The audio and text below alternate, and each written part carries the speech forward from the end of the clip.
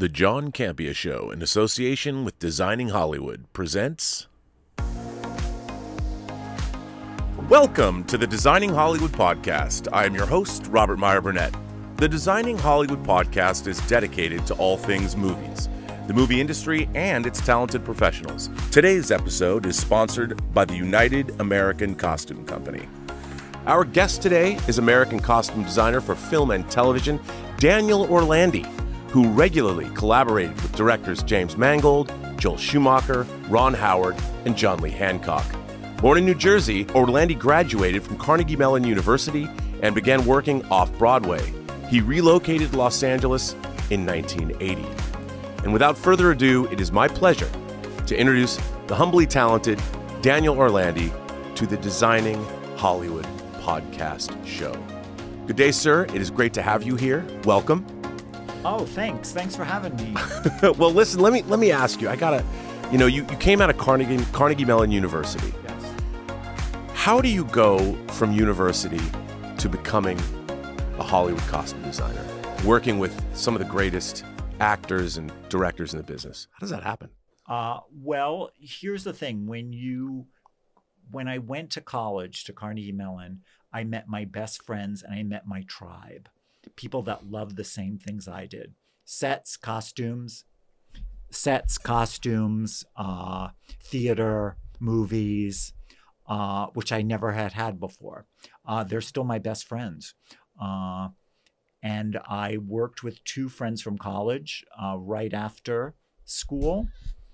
And we worked for public television. Wow. In New York, doing the lowest budget little mini series, where we did the visual effects, the props, everything. And then we said, hey, all of our friends in LA are working so much more than we are. And I was a set designer. And we moved to Los Angeles, the three of us, across the country. And we got this apartment, with no security deposit. Back in the day. And I almost, within a few months, I somehow fell into this job being Bob Mackey's assistant on a film. You're kidding. With no real film experience. Well, I have to ask what the film was. It was Pennies from Heaven. With Bernadette Peters and Steve Martin? 9 months on that film as Bob's assistant. I learned so much so quickly. I mean, the first day of my job, I almost got fired because I made a big mistake. But then I stayed with him for 6 years as his assistant. My God. Okay. And that film had to have been trial by fire because the costumes in that movie were amazing. Amazing. He did such a beautiful job. Yeah, and the production design, it was Ken Adam designed of the James Bond films. Of the James Bond films and Dr. Strangelove for Kubrick. Kubrick. Yeah. So it was magical. So I got to ask you, how did you almost get fired? Well, we're driving my first day, and I didn't even have a car. And I'm driving Bob in his car, and he said, now, when we show the sketches to the director, I'm like, oh, was I supposed to bring the sketches? Oh, God. And the end of the day, we turned around and got the sketches. And, he said, so tell me, why am I not firing you? And did you have an answer? I did. I said, because I'll never, ever do that again. And did he buy it? And then he became a really good assistant because I stayed with him, on every project he did. I mean, full time for him for 6.5 years. My God. So for those of you who don't know Bob Mackey's name, shame on you. But what was it like, I mean, working with somebody like him, who a legend, obviously, what were some of the lessons that he imparted to you about the craft that you were later able to apply yourself? Oh, about how to make somebody look as good as they possibly could.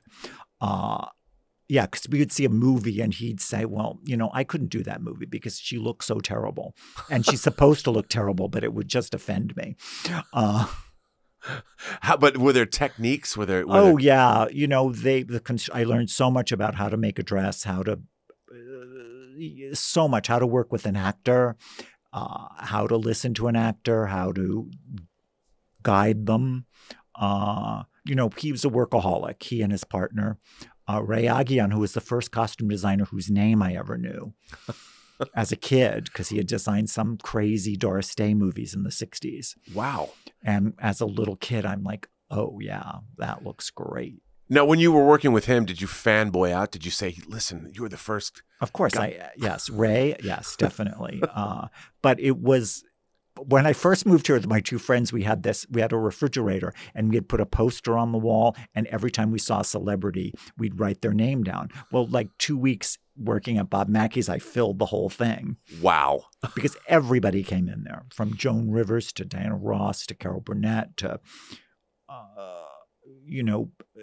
it was amazing.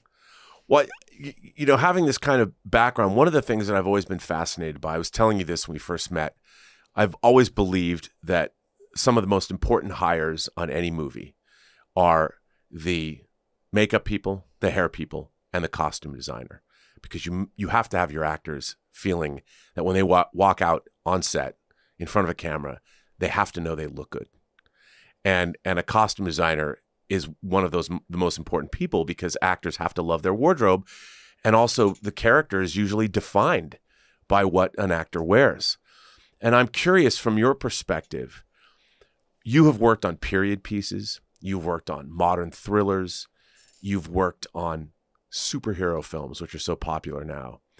What is your process when you get to a project, if it comes across your desk?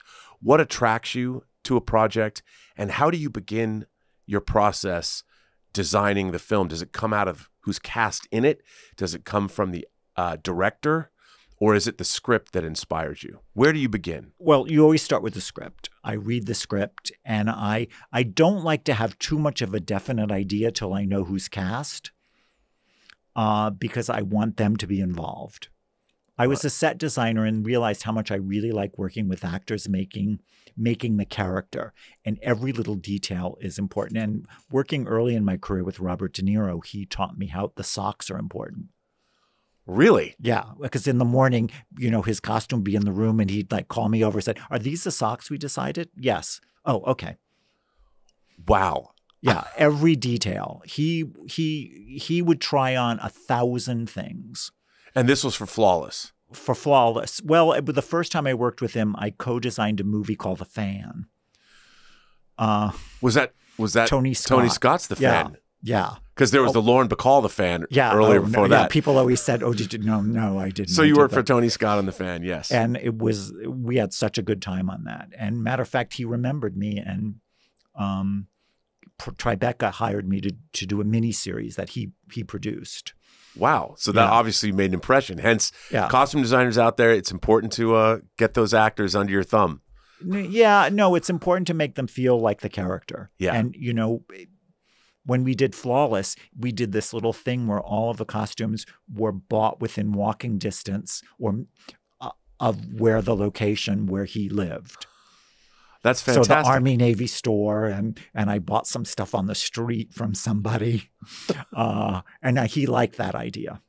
So you start with the script, but then you wait until it's cast to really to individual characters. ideas. Yeah. And I've done a lot of movies about real people, so you want to be as truthful as possible to the person that you're portraying, and making the actor feel like that person, not doing an impersonation. Right. Now, how does your costume work help an actor do that? Is it better if they know, like, well, this is the actual fabric that they used in the clothes this person wore? Do you go that deep? Yes. Sometimes, if possible. Yes. And you have the pictures, and you have the internet now is so helpful in, looking up somebody. You can, find articles about somebody and pictures. And, but I don't, for the most part, you don't want it to be exact. It doesn't have to be exact because the actor is different than the character, right? But making them feel like the character. And, when we did Frost Nixon, it was very interesting because Frank Langella looks nothing like Richard Nixon. Sure. But Ron Howard did a really interesting trick. We don't see Nixon. We hear him first. For like the first 5 minutes, we only hear him, and we see like newsreel footage. And then we slowly get used to his voice, and then we see him far away. And then as we get closer, and you're already settled into this is Richard Nixon. First of all, I love Frank Langella. I got to meet him on Superman Returns, and I thought he was great. Yeah. I mean, yes, he doesn't look like he's a lot taller than Richard Nixon in real life. Yes. And there's just he has a great presence. And I thought he was actually, you have Anthony Hopkins who played Nixon in Nixon, but I thought Langella did a great job. I mean, well, and that was his Nixon was a little more malevolent. Yes. Yeah, absolutely.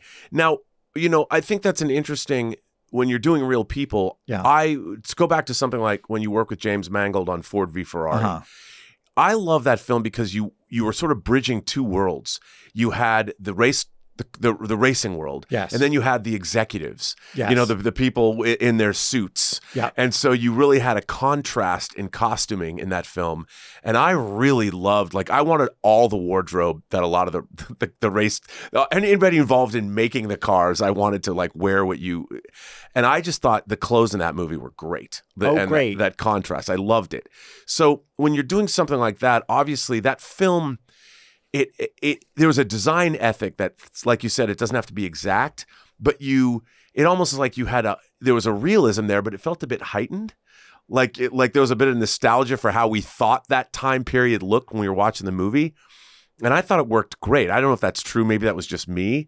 But what's it like when you're working with a movie that has two very different worlds that frequently clash? It was really a fun project because I worked very closely with the production designer, and we gave the Ford executives a look, the Shelby crew a look, and then all three big race scenes all have different looks. We have Willow Springs, which is California, Sunshine Beach, Boise. And then we go to Daytona, which is a little more redneck, right, and East Coast. And then we go to Le Mans, which is northern France in the 60s, which is sort of still the 50s. Right. And it's sort of darker and browner and more conservative. And then we also had the Ferrari guys compared to the Ford guys.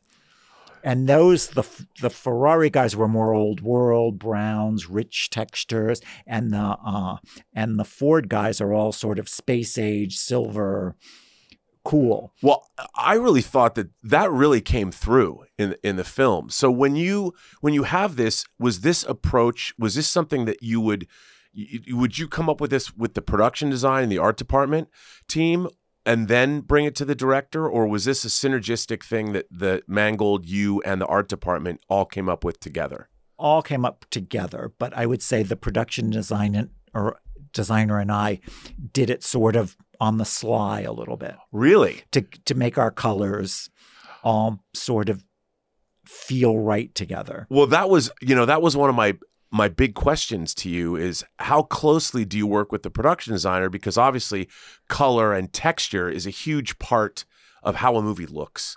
And when you have actors walking through sets and you might want to have complementary colors or colors that stand out, what is that relationship that you have with the production designer? I love working with the production designer. I'm disappointed when the production designer really doesn't want to.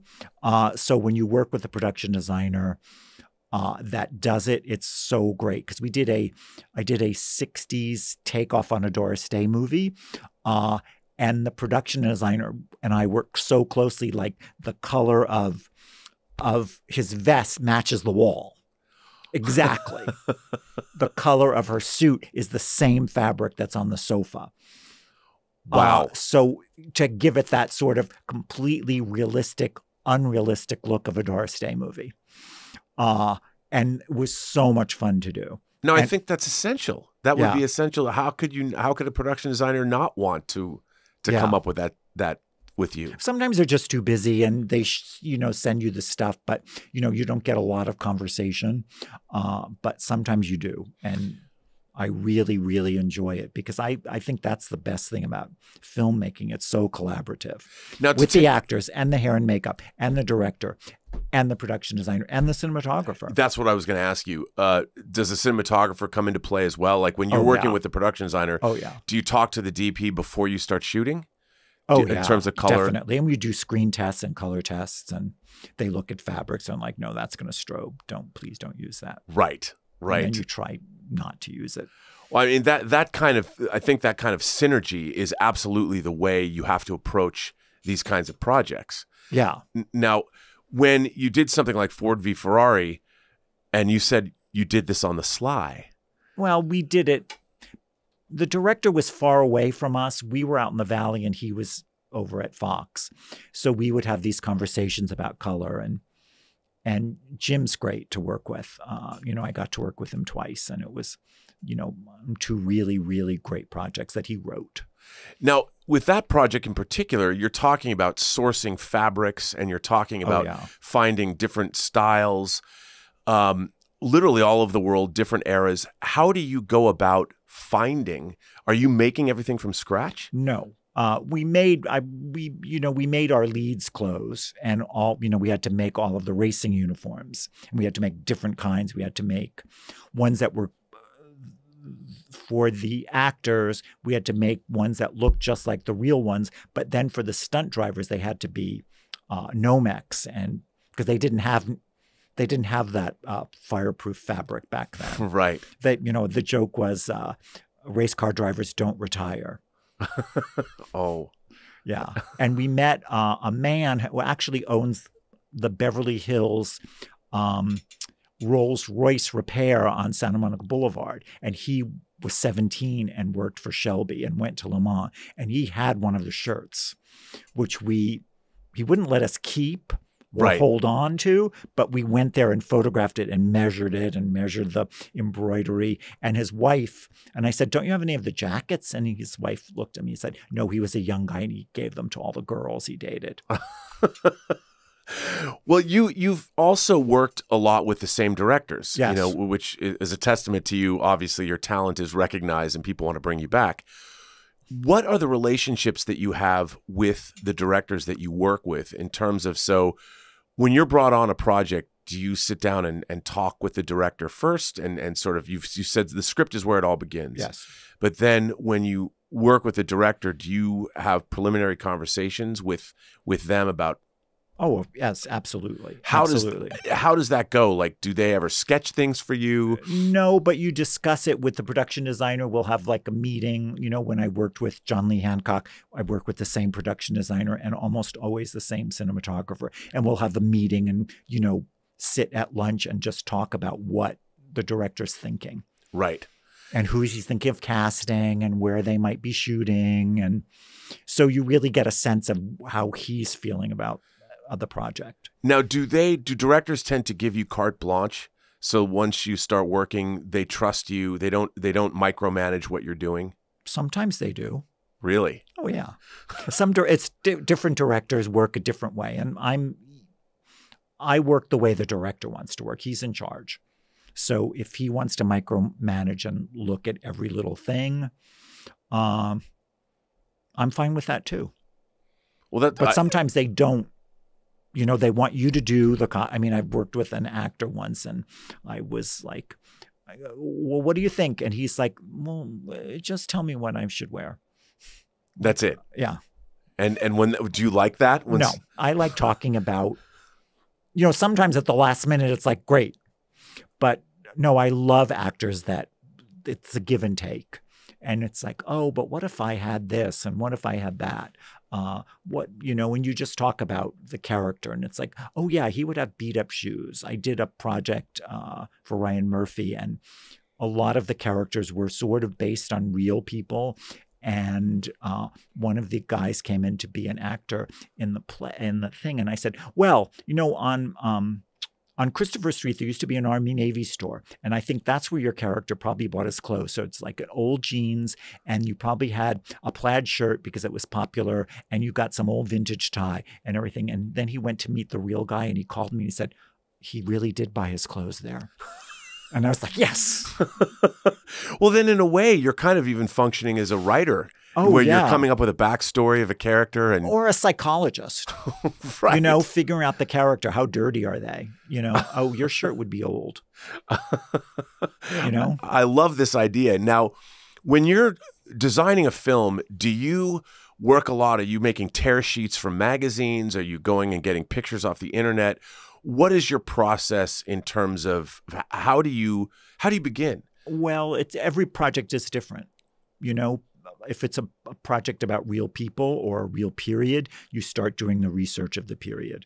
The internet has changed our lives. It's so much easier. I used to, sit for hours in the library, going through and bringing it up to the Xerox machine and making copies. And now you can just find it online. But I still find myself going to Western Costume and sitting and looking at Time magazine from 1936, and looking at just pictures of real people and news stories. And then I get lost, read some story that has nothing to do with what my project's about, but it's so interesting. And there's inspiration there too. You never know reading Oh, it. yeah. Well, yeah. Speaking of that, like a film where I thought, again, the costumes were impeccable, Saving Mr. Banks, where you're dealing with one of the great entertainment figures of the 20th century, who also is very familiar to people growing up because he hosted how many TV shows? I mean, how many filmmakers later became pop culture figures where they're coming into your house every week on television?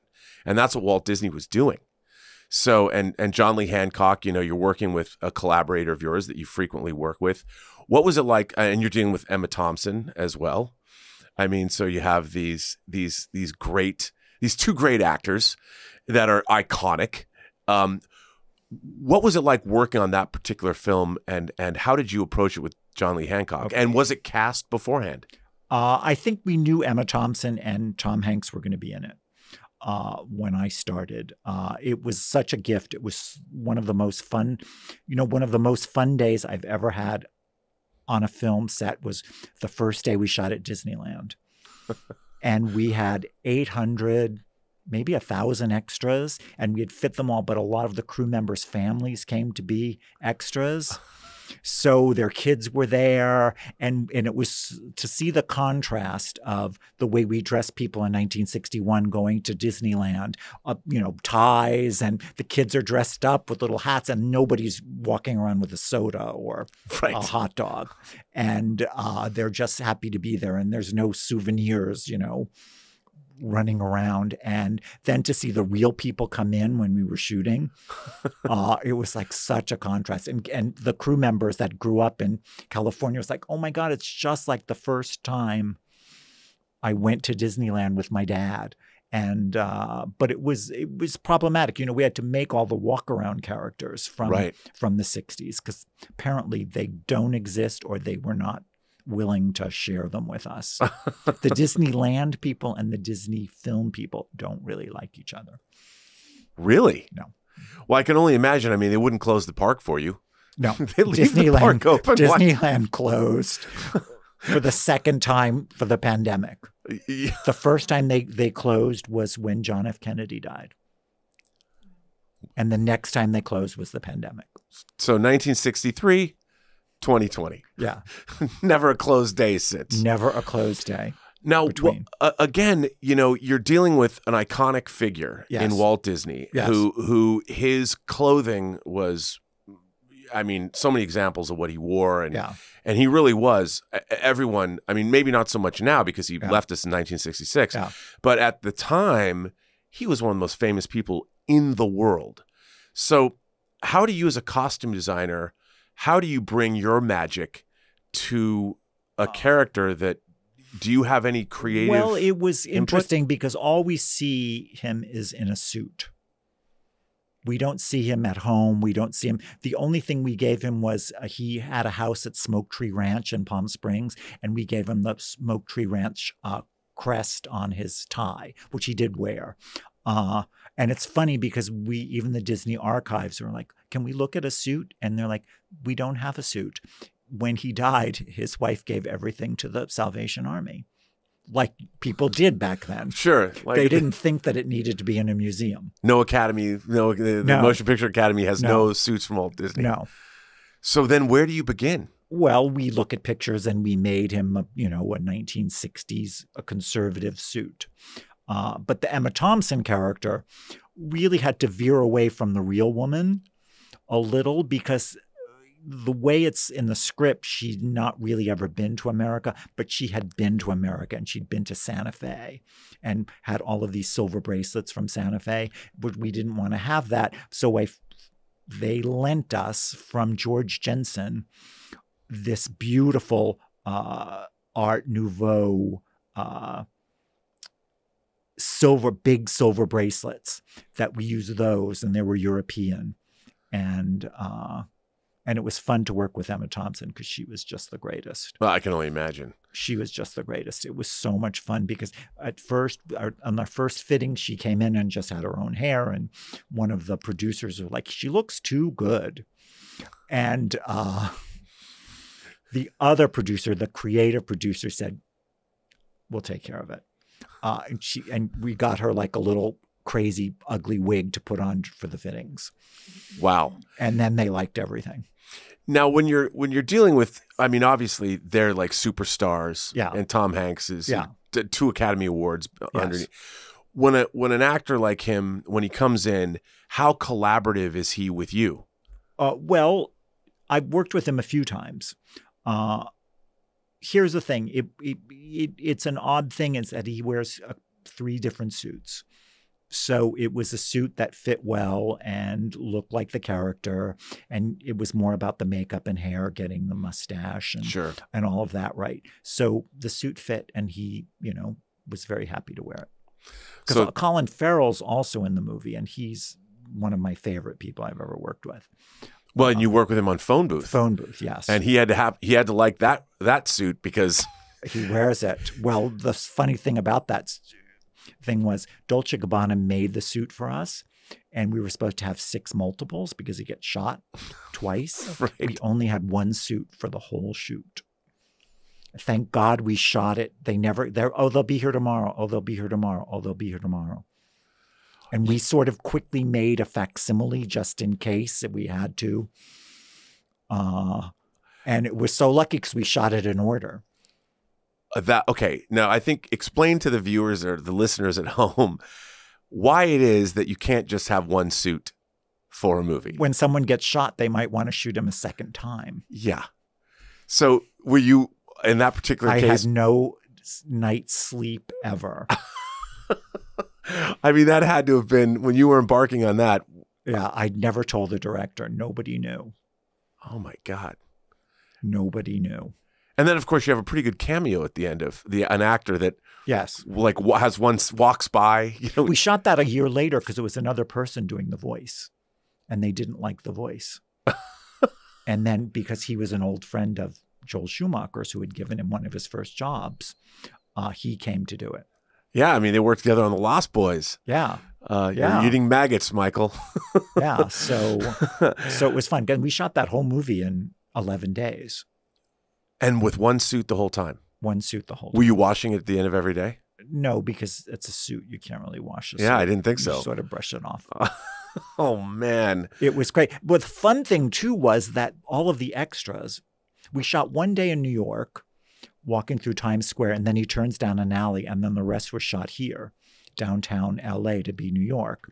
And all of the extras, we had about 300 extras out on the street in a fancy hotel and all these things that you don't really see. But none of them knew the script. So when the gunfire starts, everybody dropped. And the extras are like, what happens next? I can't wait. So it was really fun. It was and Joel's the greatest Oh, God. cheerleader for people, and he just keeps the set lively and fun. Well, I think that, one of the things that I thought was interesting about your career, too, obviously comic book movies since 2008 and the Marvel Cinematic Universe has dominated the world. But people forget that really the modern comic book era really began in 2000 with the X-Men, with Bryan Singer's X-Men that later other directors took over. And then, of course, James Mangold, who you work with on Ford v. Ferrari, he came in and did The Wolverine. And then he did one of the great comic book movies of all time, which I think is Logan. And doing Logan, you had Patrick Stewart coming back playing Professor X. And, of course, you had Hugh Jackman playing Logan himself. When you got that job, suddenly you're going to be, it was a comic book movie set in the real world, but now you've got a huge legacy of the comic books. And what was it like for you jumping into the fictional universe of the X-Men? Did you know anything about the X-Men? No. It's okay. Now asking. I mean, I had seen clip parts of them, and I was honest in my interview, and I said, "Oh yeah, I've seen bits," and Jim was like, "Better," because we don't want it to look anything like those movies. Well, and you had one of my favorite character actors, Richard E. Grant, is in that movie too, yes. and you had assassins and mutant assassins, and then you had, of course, Professor X and Logan, but you didn't get to go full on. That came later when you got to do some full on comic book costumes in X-Men. But even in X-Men, they have one uniform and it's very basic. The director wanted it. But Logan was really fun for me to do because there was some concept art for the villains and I saw them, and I everything I had talked to the director in our first meeting before he hired me was like, "Do you want it to look like this?" And he's like, "No. So our bad guys, the mutants, we did it all from the Army Navy store and just sort of pieced it together on each person as they were cast. Wow. And it was really kind of fun to just cobble it all together. And I'm like, tying stuff together and like, oh, what about we put this thing on? And it was really kind of fun to do. It looked but great. we had to ground it real. It all was, very realistic. And Hugh wears a black suit through most of the movie. There was like someone, and then he buys an outfit. They go to like the casino and they buy an outfit. And one of the studio executives wanted it to be a funny outfit. Like, oh, it's a country western store. He should like have a wild shirt. And I'm like, Logan would not buy a wild shirt. No. And he's trying to blend in. And it became this thing. And finally, it was like, should it be this shirt or that shirt or this shirt? And we finally decided we went a little bit halfway and gave him sort of this gray Western shirt instead of a black one. Now, after doing Logan, which also was one of the first comic book movies to receive an Academy Award nomination for screenplay. Yes. You jump in and you do X-Men Dark Phoenix and you go full on X-Men costumes. I mean, that was it back to the comic book. And there was a very specific in the beginning of the movie when they go on that mission and they rescue the space shuttle. Yes. There's a very specific X costume that you went back to. I think it was Grant Morrison and Frank Quietly's run on the comics. Yes. And you were inspired by that. I love what you did. Like, good. I'm a lifelong X-Men comic book fan. And so seeing what you were doing, I'm like, oh my God, what was that like for you having done Logan? Now you're going the other direction where it's not as realistic. It's not this sort of dystopian near future. You're going full on X-Men canonical comic book. What was it like for you to go the other way? Well, it's all really grounded. Our director wanted everything really plain, really, really plain. There was a whole part of the script that never got filmed that I was so excited about. And we had about 50 designs for the Hellfire Club in the 90s. I was so excited to do. We had bought all the fabric, waiting for the casting, and then it got cut out. How could they have cut out the Hellfire Club? I think it was a Disney thing, and I don't know. I don't know. It could have had to do with the New Mutants. Yeah. And I was very disappointed. I'm disappointed now hearing this. Sorry. I love the Hellfire Club. Yeah, I was so excited. We had clothes that were going to change color, but doing that, I mean, there was still a lot of the classic. It's very basic, and when they're not in that uniform, and everybody has the same uniform, there's no difference. They're basically in jeans and t-shirts. Did you get a choice? Because there's so many different eras of X-Men costumes, and that was a very specific era of X-Men costumes that was specific to a certain writer-artist team. When you were looking back into the X-Men history, were you given a choice? Did you present different ideas? Yeah, we presented different ideas because originally he wanted it even plainer than that. Oh. And I said, well, let's at least put the X on it. And then we weren't going to even have it be the two colors. He wanted it sort of one color. And then finally, I had these sketches done, and we did the color, and we did like so many variations of a dark blue with a dark gold, and we went on the bolder. Well, kudos to you for doing that, because this X-Men fan got really excited when I got to see those first. Some people thought that costume wasn't fancy enough because the ones right before at the end of the movie, they put on these wild Apocalypse leather. went all the way. They went full on. Yeah. No, but I thought what you did was great because it was exactly from a very specific era of the X-Men. I'm like, I thought it was very cool. Good. And my we made opinion them matters. two-piece, so they were easy to wear. They could go to the bathroom. Sure.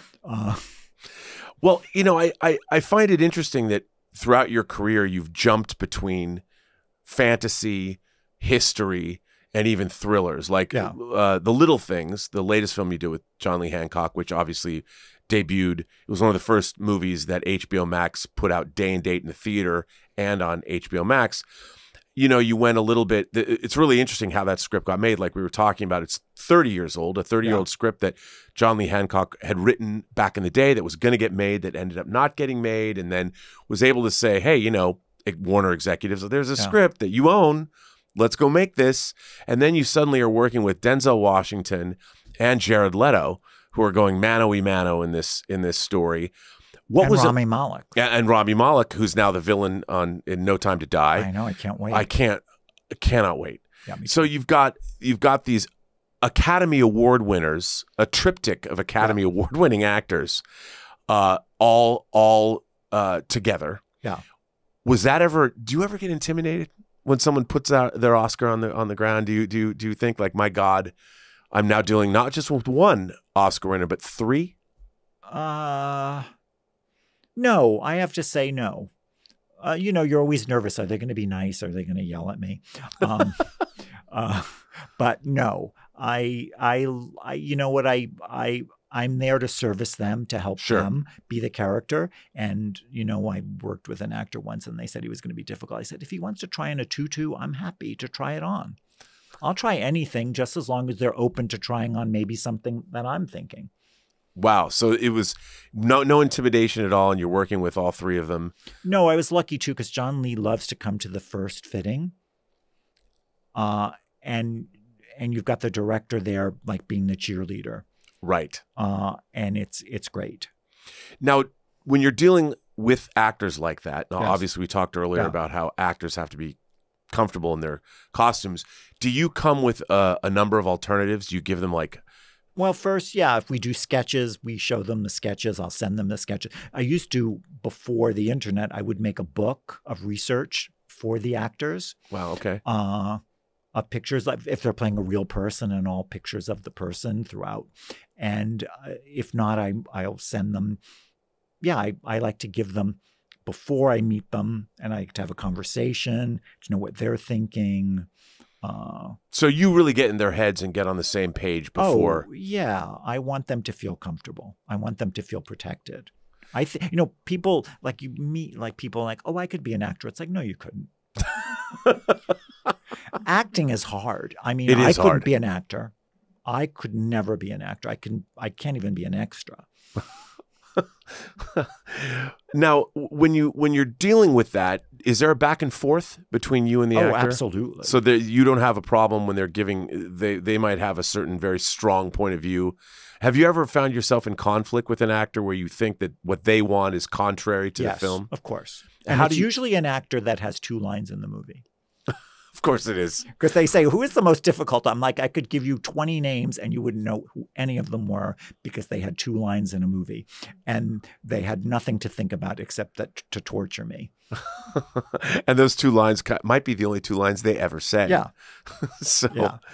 Well, like dealing with celebrities like the Robert De Niro and the socks thing, is there other examples of that where, like a watch, for instance, or a ring? It's like the one thing sometimes that makes them feel like, oh my God, I'm the character now.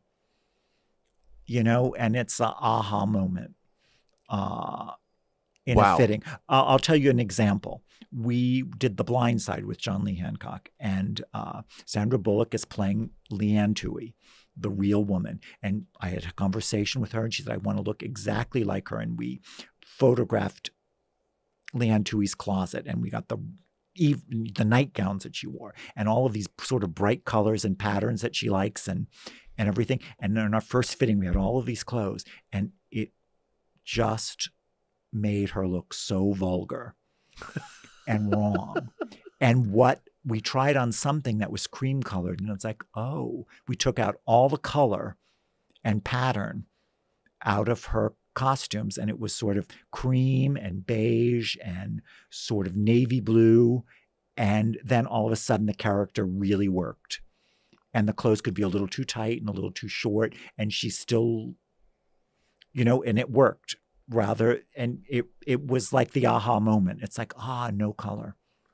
So it doesn't necessarily have to be exactly what the person wore. It doesn't. But she captured the essence of Leanne Toohey. Now, when that's going on and you're noticing this, did Sandra Bullock understand that as well? She noticed it right away. She was putting it on. It's like, I just feel ridiculous. Right. And I'm like, you look ridiculous. But I didn't say it out loud. Now, but were you able, I'm curious from a design standpoint, could you tell right away when she was putting on the first fitting? That first fitting, we tried some stuff on. Yeah, that doesn't look good. That doesn't feel right. That doesn't feel right. And then we tried on this cream colored outfit, and it's like, oh yeah. Is there a frustration? Do you ever get frustrated? Like, do you always know immediately that it doesn't work? No. Sometimes you think about it and, you'll do a first fitting and then reevaluate and come back in. I think we can do better. Wow. Okay. Even when I do like historical things and you're designing, I don't like to present an actor the sketch. This is your costume. Except like X-Men where you're designing a uniform and, that's the uniform. It's like I want them to feel part of it, and then we'll do the sketch after the first meeting, and then we'll do the sketch and make the clothes. Now, do you sometimes ever do something exploratory where you don't have maybe necessarily a fixed point of view where an actor comes in, you're like, here's an array of things I want to try? Yeah.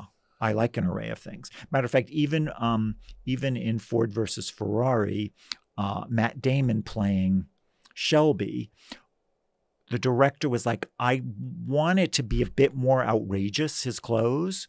And we tried it on and it was like, no. And we pulled it back. And after the first day of shooting, Jim was like, oh no, he doesn't need any of that. He doesn't need the big Western belt buckle. He does not need that. Right. Now, do you know that already? And you just have to let the director. Matt Damon knew. Oh, okay.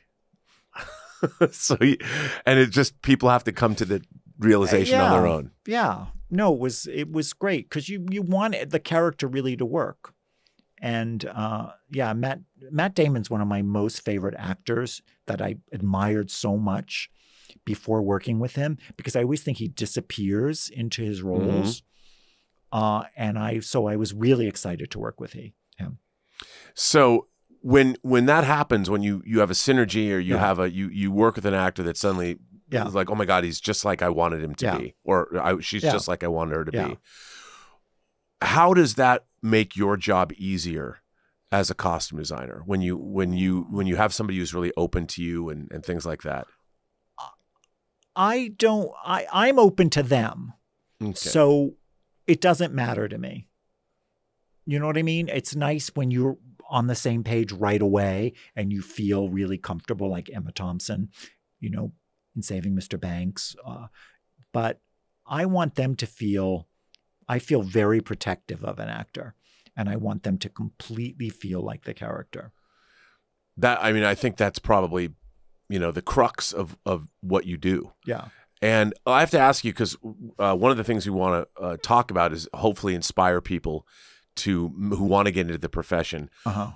What are some things that you could impart, some of your wisdom of this business for people that are aspiring designers or stylists?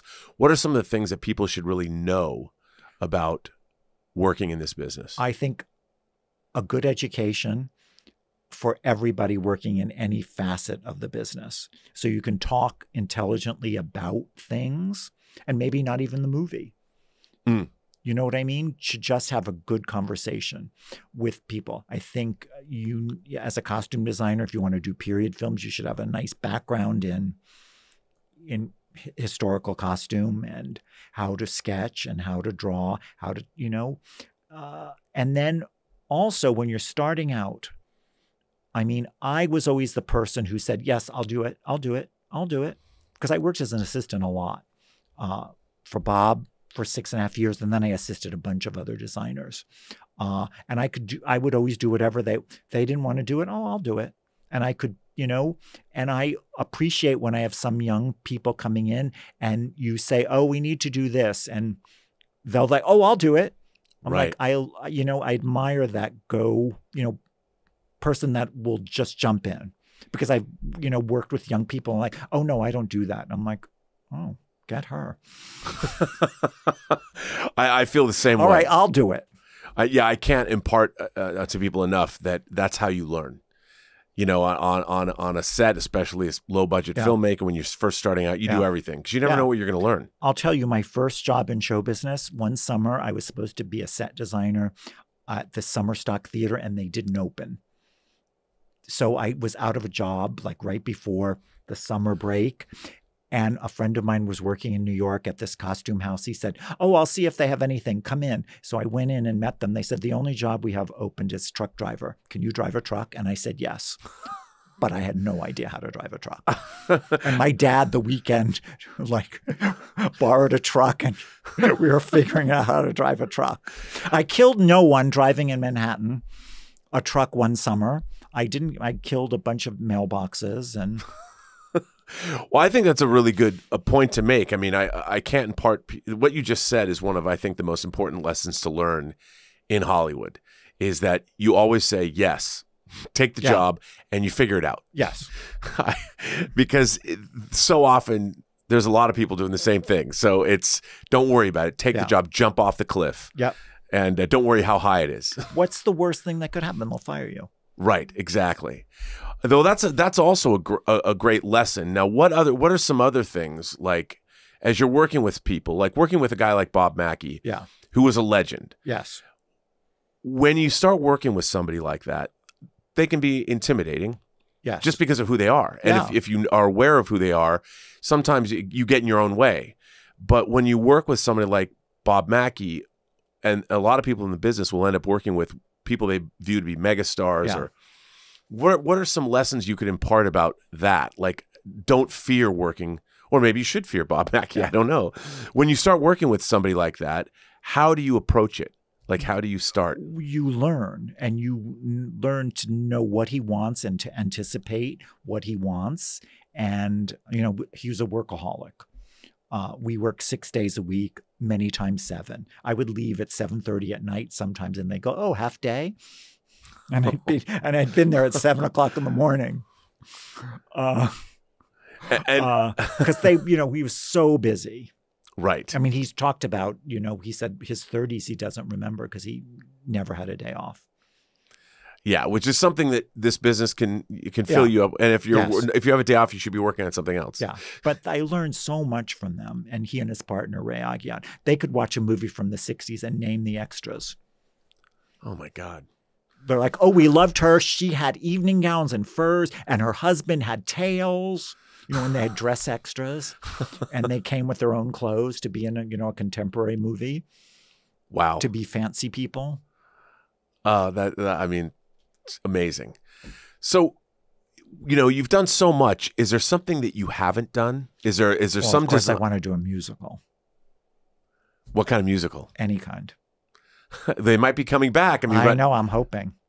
I'm hoping some director I know. I was like, John Lee Hancock, Jay Roach, do a musical. I could see John Lee Hancock doing a musical. So could I. As a matter of fact, turned down a couple, and I'm, still annoyed with him. Come on, you got to be his cheerleader. Come on, John. If you're listening to this podcast, you can do it. He needs you to do that musical. Come on. Come on. Now, okay, let me ask you this. Would you rather do something like Camelot, do a period musical, or go contemporary like? I have no I'd like to do any of them. Like Baz Luhrmann do a Moulin Rouge? Yeah. I do that. I do Camelot. I do, a one character musical. Well, that would be interesting. Yeah. Like a Hedwig. Yeah. Do a Hedwig and the Angry Inch, you know? So I'm hoping. But I've been very lucky in that I've not just done one kind of thing. Right. And I've gotten to do lots of different kinds of movies. Is there a subject matter that you haven't tackled that you want to just because the kind of clothes, besides a musical, but like... Well, one of the greatest experiences of my life was doing the HBO version of The Normal Heart, Right, okay. which I had seen the play in the 80s, and it so affected me. I went back the next night and saw it again. Wow. And so to get that job was such a gift. And to work with these actors, straight actors and gay actors, all, wanting to do the best job possible. Was that a job that you went after? Have you ever gone after a job? I have, but I usually don't get those. No, this job fell in my lap. I know Ryan Murphy's costume designer, and we're friends. And she called me and said, I just can't do it. And I really think that you'd be better at doing it anyway. And Wow. the next day I had the job. What was that day for you like? I was so excited to work on that film with Mark Ruffalo and Yeah. Matt Bomer, and A great cast. it was a great cast. Matter of fact, Matt Bomer and Mark are wearing my jeans from the 80s that were in the garage. Yeah, Matt Bomer wears these old beat up jeans of mine to go out on a date, and I'm like, Matt, you look better in those jeans than I ever did. Well, he's a very beautiful man. Hey, Yeah. It's hard to make him not look good. Yeah. So when you do something like that, when you Yeah. get a job, do you ever feel intimidated? I was intimidated by that because I didn't want to screw it up, and I didn't want the clothes to get in the way of the story. And we had it was great working with Ryan and the actors, and we started, it's all sort of Fire Island and colorful, Right. and we made it darker and darker and darker, and they all became warriors, all our characters, and all their clothes got darker and stronger, Wow.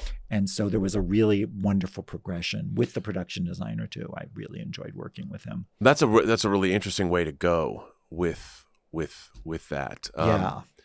And that covers how many years? Is that Only about 6 years. yeah.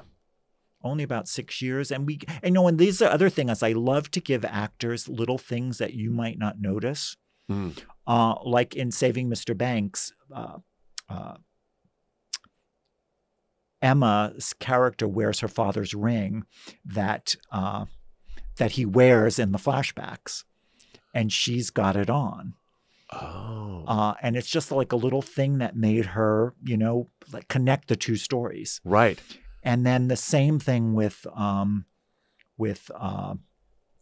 Normal Heart. Mark's lover has died, and they were supposed to go to Yale together to the gay day at Yale. And I said to Mark, oh, you should have this coat on. And he said, really? Why? I said, because it's his coat. And he just started to cry. Wow. And when you do something like that, And nobody noticed it in the movie.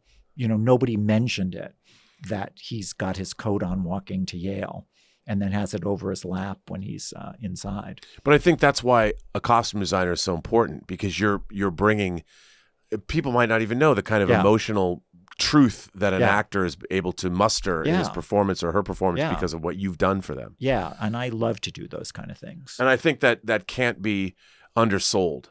I mean, what the relationship between a costume designer and an actor, Yeah. it might not be something that anybody's aware of, but the internal emotion that comes out of it is something that you see on screen, and it might be intangible, but it came out of that relationship Yeah. the two of you guys had. Yeah, I love working with actors, real actors that are invested in the character. Right. Well, because they You're in trouble when you first conversation with an actor and they say, "Oh, in Armani, I'm, a 48." Does that happen a lot? No, but it happened once. I'm like, all right, but you're playing a lady who lives in a trailer. Well, listen, this has been a fantastic conversation. I think it's been a fantastic conversation. And I just, if there's anything you could leave us with, do you have a trick of the trade?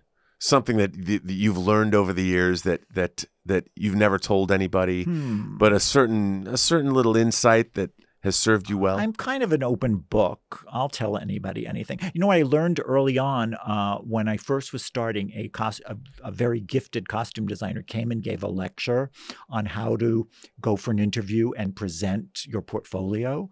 And I have to say, I changed the way I did, and I immediately got a job. And he said one thing that was really, he said, you know, a lot of people go in and say, I'm not giving you my ideas till I'm hired. And he goes, those are ideas for this movie. So if they don't hire you, you can't use those ideas anyway. So just give them. Wow. And it's like, and that's the truth. And it's the truth. You know, go in for an interview. If you really want the job, when I went in to do Down with Love, I designed the whole movie. I brought in 30 sketches. Well, and that's an impeccably designed film. And one of the most fun times I ever had on a movie. Wow. With Renee Zellweger, who is the kindest, nicest. I mean, when she won her second Oscar last year, I was so excited for her because there's not a kinder person working. Well, Daniel Orlandi, you, sir, this was a fantastic interview. I can't thank you enough for your time, and what a fun It was my hour. pleasure. Oh, it was my pleasure. Well, our pleasure as well. So thank you very much, sir. I know you've got 2 movies that are upcoming that you've designed. And what are those movies? A movie coming out later this year called The Guilty that Antoine Fuqua directed with Jake Gyllenhaal. And I just got back from Budapest, where I was doing the film version of the video game Borderlands, which is going to be outrageous. And that was with Eli Roth. Eli Roth. Of Hostile fame. Hostile fame. Not at all like Hostile. No. But I hope not. You're still here. Yeah, Kate Blanchett and Jamie Lee Curtis and Kevin Hart.